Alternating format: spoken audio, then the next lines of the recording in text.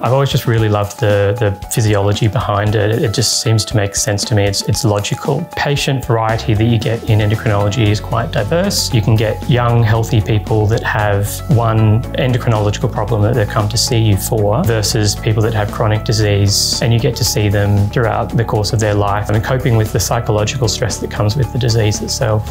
Going through my training, I've had lots of really good role models, and a lot of those have actually been endocrinologists. And I think that's a good guide to see if it's the program that you want to do, is if you can gel well with the doctors that are doing that specialty already. I love Toowoomba and I want to come back here and stay here in the future if I can. It's a great place to live. You know, that it's the mix of everything that you get. You actually get seasons here, warm, cold, but it's also close enough to Brisbane, close enough to the coast if you need to get there.